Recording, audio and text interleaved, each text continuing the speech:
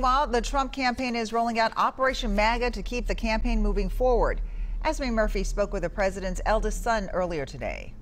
How is your father really doing?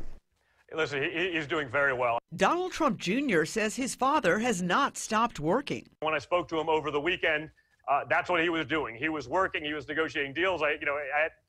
I couldn't even get through initially because he was busy doing other things. He admits the COVID diagnosis is a major blow to the campaign. It's less than ideal. Hopefully people like myself can, pick up at least a little bit of that slack. He dismisses reports that claim he and other family members are concerned about the president's mental state after his controversial drive outside Walter Reed Hospital and an unusually large number of tweets, mostly in capital letters. Those reports are 100% false. I saw that on Twitter myself and I laughed.